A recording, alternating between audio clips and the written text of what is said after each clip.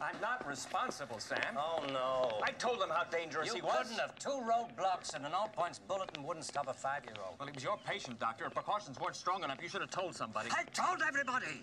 Nobody listened. There's nothing else I can do. You can get back in there and get back on that telephone and tell him exactly who walked out of here last night and tell him exactly where he's going. Probably going. I'm wasting my time. Sam Haddonfield is 150 miles away from here. Now, for God's sakes, he can't drive a car. He was doing very well last night. Maybe someone around here gave him lessons.